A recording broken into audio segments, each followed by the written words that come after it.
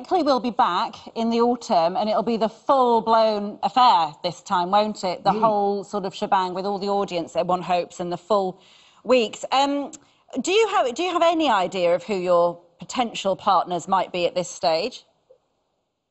There's somebody I'm really, I've spoken to the producers about, and I'm quite determined for them to pull this off and make this happen, because, you know, I've been there since the beginning, and I feel I should have, you know, the say in who I'd like to dance with.